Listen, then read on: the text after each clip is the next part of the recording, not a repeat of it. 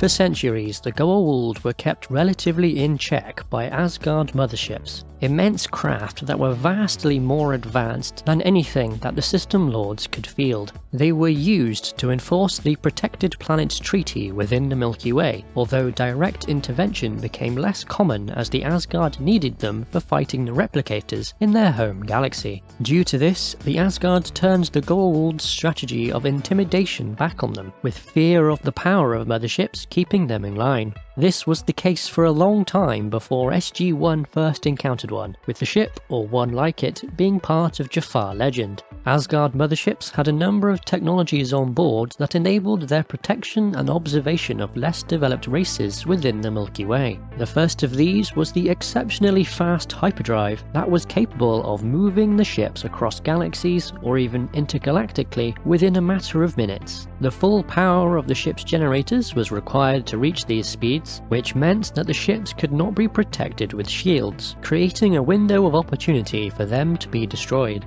To avoid being seen by primitive races and to avoid breaking the treaty with the System Lords, motherships had simple cloaking technology. Not even Tauri's satellites that knew a ship was there were sufficient enough to detect it. We've been looking for it in orbit since Colonel O'Neill disappeared. Still nothing. Though the Asgard preferred peaceful options if they were available, motherships had extremely strong shields and weapons compared to those of the Goa'uld. This status quo changed when Anubis used the knowledge of the ancients to upgrade his fleet. The ships also had internal explosion dampeners if damage was sustained, or if intruders somehow managed to board. This did mean SG-1 was forced to improvise when they needed to destroy the Beliskner after Replicators had taken it over. Luckily, they brought EVA suits with them and managed to plant explosives on the outside of the hull where the dampeners wouldn't work.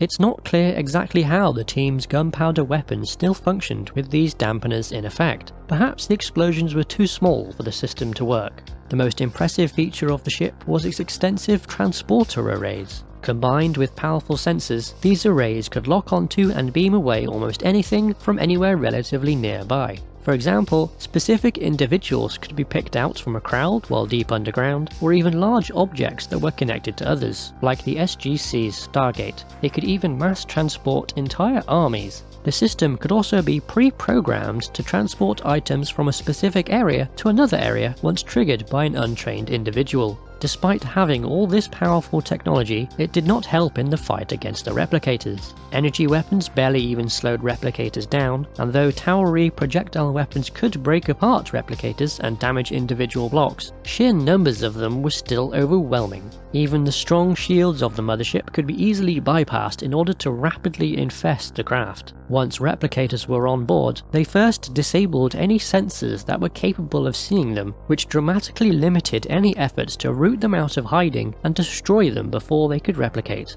If any Asgard were wounded, they were unable to use the ship's automated medical systems, as it would attract replicator attention. Any wounded Asgard were instead placed into mobile stasis pods and hopefully rescued later.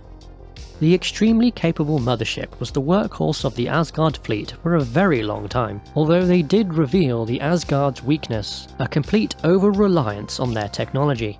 Overconfidence in our technology has been our undoing. Ironically, it was advances by the Replicators and Anubis that forced the Asgard to eventually replace the ships with the vastly more capable O'Neill class. If you enjoyed this video, please leave a like and consider subscribing for more. Thanks!